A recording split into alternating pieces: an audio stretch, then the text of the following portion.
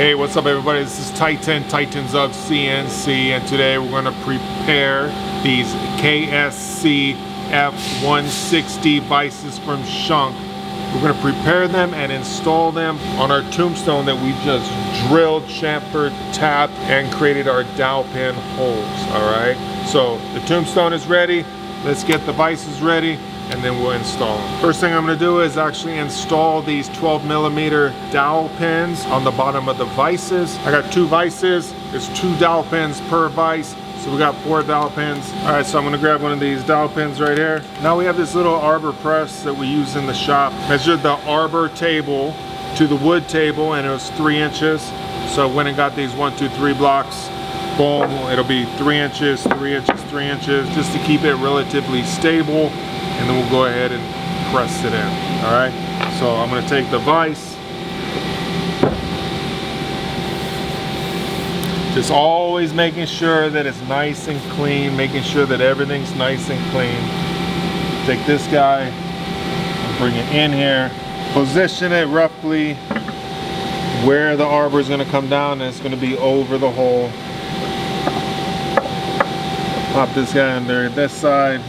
This guy over here. We just need the vise to be flat, parallel to the floor and to the table of the arbor press.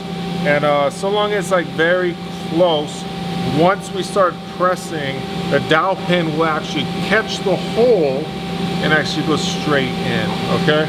So look at the dowel. We see that one side's radius, one side has a chamfer. We're gonna go chamfer down, boom. Fits nicely in there. Just touch it just a little bit, just a little bit. Nice and smooth. This isn't the most stable environment. It moved a little bit, but at the end of the day, the dowel pin is in there perfectly, all right? So I'm just gonna simply lift this guy up, and I'm gonna do the next one. Boom, ready to go. Now I'll put a little bit less force. You see it caught. I'm going to drive it down. There you go. Perfect. Mission complete. There's the first vise. We'll do the second vise now.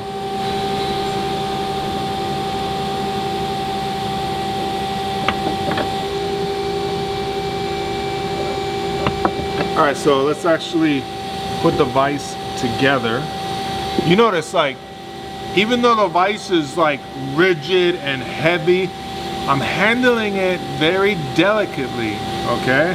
And that's because this is a precision instrument. And if your vise is perfect and you keep everything nice and dialed, then your parts will be nice and dialed, right? So you just want to take care of everything. That's why you always see me, I'm spraying it, I'm touching it, I'm wiping it, I'm making sure that everything stays perfect, all right? Even the dowel pins, I don't like putting the dowel pins on the ground and actually having it rock when I'm working with it. So I use 1, 2, 3 blocks. So you have the dowel pin here, I'll just put a block here, I'll put a block here, put a block here, put a block here, and then I can literally just lift it up, not scratching it, lifting it, just nice and easy. And then I can do some work on it. I can do some work on it. Always using my hands. Always making sure everything's absolutely nice and smooth. No burrs. We're not grinding anything in. When we look at the ball screw and we look at all the hardware, we want to make sure everything's nice and perfect. Everything looks all good. Now, what's really cool is there is a rhyme and a reason to how this goes in. And it looks like it's fairly simple. You have these grooves and these grooves, but one thing that we have to realize is that it only goes from one side. We're gonna actually have a set screw that's gonna lock this back piece, which will be the foundation for the dead jaw. We'll lock it back here, and then our movable carrier jaw will move in this direction, all right? So let's go ahead and move it in. So we're gonna put it in. Nice and smooth. Now, one thing that I'll look is, when you look at this back piece right here, you can see a groove going through it, and you see grooves going through here. Now, when you look at the bottom, You can see this diameter right here, and that, my friends, is where the set screw is actually going to go and fit in there, okay? So the set screw will go through this hole and set in place here. This groove needs to be in alignment with this guy, and then this is the actual back jaw, okay? So this guy will actually sit on here through this groove in relation to this one and this one. So we can take this little guy, drop it down there. Nice little stop for the carrier jaws so it doesn't continue to go through. It'll stop right there on that bolt. Last thing I'm going to do is I'm going to get this guy aligned. Now I'm simply going to move the entire assembly back. Nice. Now when it's in here, we can see that this back side is going to stay put, and then the front, if this stays, will actually do all the movement, okay? And then this guy will actually make some slight adjustments also, all right? And that's the mechanics of it. So before I put the set screw in, which will be right here, okay, now I just bottomed out with the set screw. I'm gonna bring it back a little bit. I'm gonna take this guy right here, make sure there's no dust, nothing, everything's good. This dowel pin actually fits right in here. I'm gonna put this guy right on here. Boom. That's beautiful right there. You heard that clank, it just dropped right in. So now I know that the bottom base is in perfect position. So now I'm simply going to raise it up without touching it, without banging it. I'm just simply going to come down. I'm going to tighten it. And there you go. It doesn't need to be crazy tight. You're basically just positioning it so that this guy can't go anywhere. All right, so once the dowel pin is locked and loaded, we basically can flip these jaws whichever way we want, locking this guy right here, right into this channel, straight in. Boom, or boom.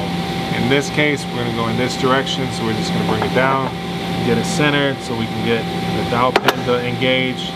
There it goes. Nice and solid already. And then we're just gonna take these guys, M16 bolts, 2 of them, drop them right inside. Super stout. I'll just get them nice and snug right now so everything's locked in position. And then once I get it up on the tombstone, lock solid, then I'll wrench down on it to the torque spec. All right, next thing we're gonna do, again, keeping everything nice and smooth, nice and perfect. Everything's absolutely beautiful. Take this carrier, drop it straight down, locks in place, no wiggle, couple M16 bolts. All right, so the vise is assembled. I'm gonna do the next vise, and then we're gonna take both vices. I'm gonna get them up on the tombstone, and then I'm gonna lock everything down.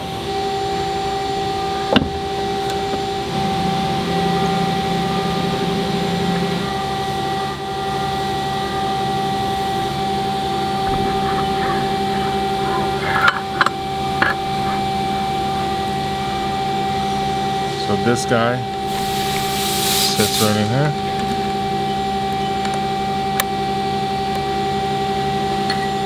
This guy fits right in there.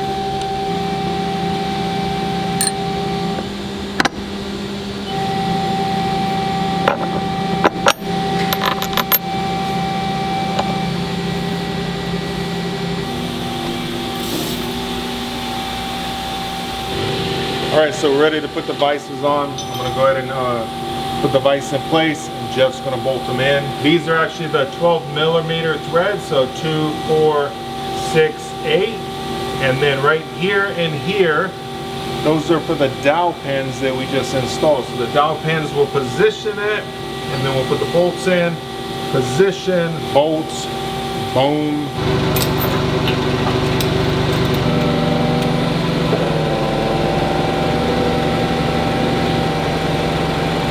So as you can see on this guy, we actually took the back dead jaw, flipped it 180 so that we could take these eye bolts and thread them right into the other side, since you have these threads right here. So this allows us to just go ahead and grab it, boom. We're not wasting our backs or anything, nice and smooth.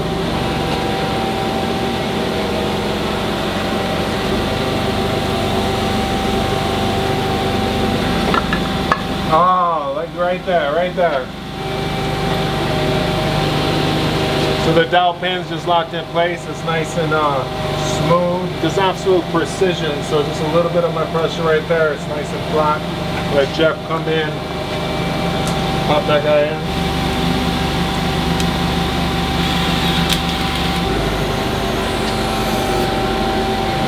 So basically I'm looking at these holes right here and aligning them with my eyes. Okay, go down, okay, right there. There we go, there we go. That's a snap right there. That's called precision right there. Now one thing that I'll add is that when you look at a horizontal, the other horizontal that we had a cluster tower. So basically we tightened it from the top, okay? Those are double jaws and those are double vices moving to the center. This particular one, we drew it up both ways and decided to actually open and close the vise from the bottom and have the hard jaw up top. And that allowed us to have our material and our part center of the tombstone and gave us a lot of room for our spindle down here at the bottom of the tombstone. So opening and closing from the bottom is actually on purpose, which allows us to have our part in the center of the tombstone, nice and rigid, away from the bottom, and it's clean, okay? Oh.